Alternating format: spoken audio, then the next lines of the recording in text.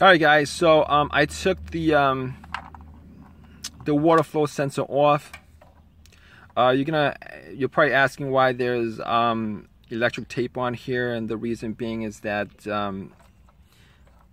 it was just a pain in the ass to take the unit off from the bottom, so I had cut the wires so I could unscrew it, which I shouldn't have done because like I said, unscrewing this from the bottom, it's almost there's almost a huge chance that you're gonna break it off and you're gonna ruin the threads on the screw. So unscrew it from the top, do what you need to do with it. As far as you guys can see, there's a little spinner inside this unit. This is the top portion of it. This is the bottom portion of it, and this is the other side of it, and this is the bottom of it. I'm gonna take this little thing off, you guys, just to see what's inside.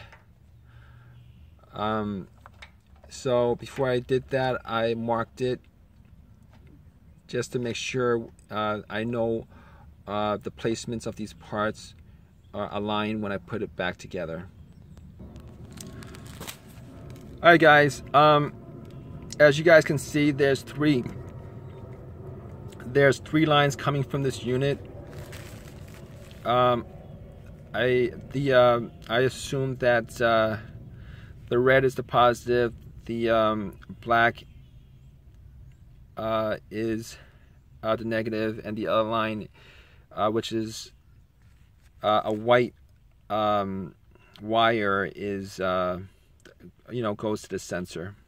I'm just gonna unscrew these 4 screws. Alright guys, so I've unscrewed the 4 screws. Just to let you know, I did take this unit off before. I have taken this unit off before because I read somewhere that some guy did take it apart and clean it out and got this unit working. I did the same, and it didn't work for me. So let me show you what the inside of this unit looks like. So I'm taking the cover off. So there's the inside of the cover. There's a little circuit board here. There's a seal. Okay, so there's a ring around the circuit board, a water seal around the circuit board that you guys can take off.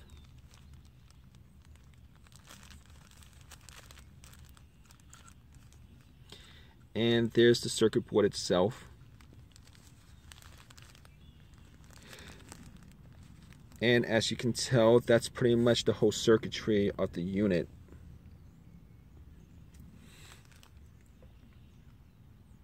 As far as the rest of the unit is concerned,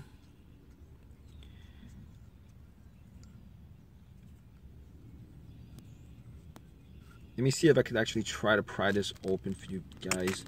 Okay. So I just pried that open, and this is what it looks like on the inside.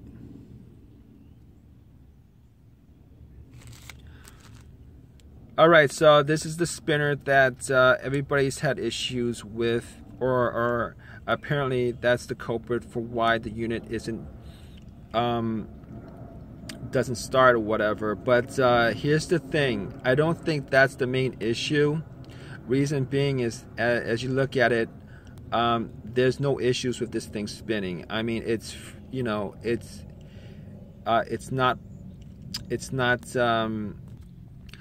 not slow to spin, it's not blocked or anything like that. There's no issues with it. So if you guys saw the video of this, I don't know how this could be the issue, culprit of why this unit won't start. I mean, it would be great if this was the issue, because it would be an absolutely easy fix. but as you can see, this little wheel inside the unit spins pretty freely. And I'm gonna put this back on and try to see if I can find a can of air and spin it for you guys. All right, guys, I found an air can, so I'm gonna spin this little unit for you, show you how this works as far as, you know, as far as what it looks like from the inside when you spin it.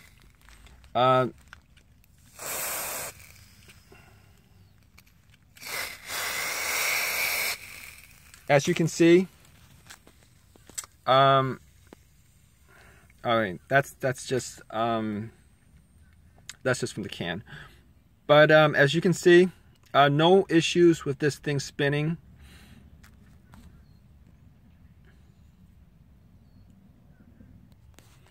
All right, so I'm just gonna put this back together.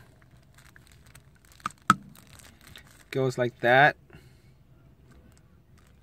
And I'm just gonna do a little spin for you guys, just to show you that there are no issues. There's no issues with the little spinner.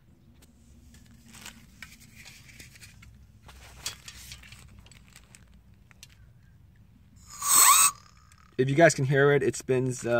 You know, you hear that little zip going on. That's the spinner going, spinning. Yeah, so you guys can hear that. Alright guys, I'm just gonna put this back together.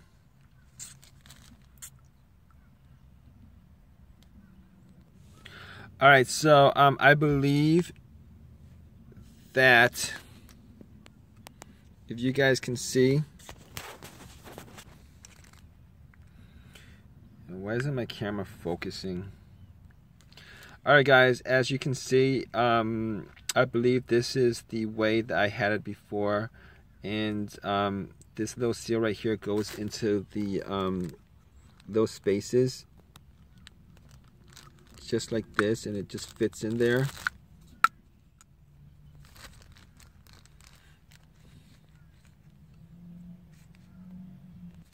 And yeah, this is the correct positioning, because you see this little space for the wires on the bottom.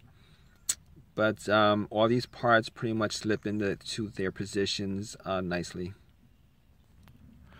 All right, so you guys put this together. Look at the little notch on the cover. That's where the wires are going through. So I'm just gonna screw this back together.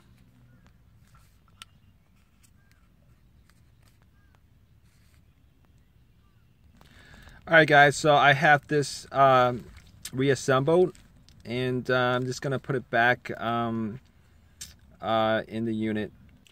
Alright guys, I'm gonna put this back into unit. Just want to tell you guys that you know which portion, which end is attached to which tube. The end with the seal on it goes towards the bottom, and the end without the water seal actually fits right into the top portion of this, and it goes this way. It goes this way. You guys are probably wondering why I have this little plastic tube here. Again, I stripped the thread on the bottom half of this, so it was just a hack as far as connecting these two, this unit, this little sensor to the unit. It didn't work. Well, it did work.